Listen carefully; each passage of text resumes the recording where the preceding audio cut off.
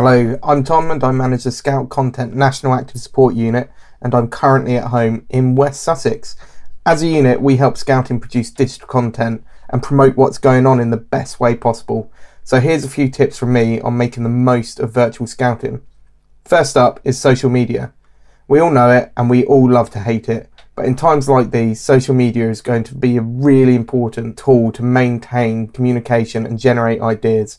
It's really important though to note that social media isn't ideal for communicating with most young people, as there are age restrictions for joining. For example, Facebook has a minimum age of 13. Even if you are running an Explorer unit and everyone's over that age, you should ensure that you're not directly messaging young people and that all communication is done through a platform like a private group. That brings me on to privacy settings. Make sure that you've set up your Facebook group properly. Make sure it's private. That means that the public cannot see your posts. Once you've done that, if you say it's visible, people can see the group and join it. Hidden means you've got to invite people into it. If you've got other social media accounts, for example Twitter or Instagram, these are great ways to share what you're doing and show the world that Scouting is continuing and that young people are still having great fun. It's always best practice though to include a photo or video with a post, as this will result in higher engagement. Just make sure that you've got the relevant permissions.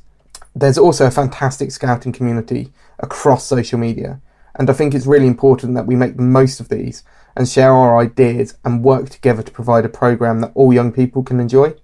Let other leaders know that a particular challenge or an activity that you did was great and that your young people are really engaged.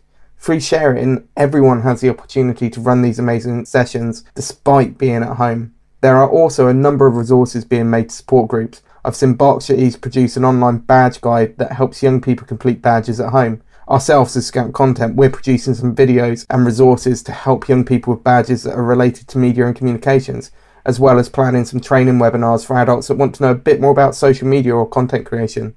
There is also the fantastic Jamboree on the internet happening between the 3rd and 5th of April. This gives the Scouting world a chance to meet each other virtually. So whilst it is much harder to travel at the moment, the global nature of Scouting has never been so close.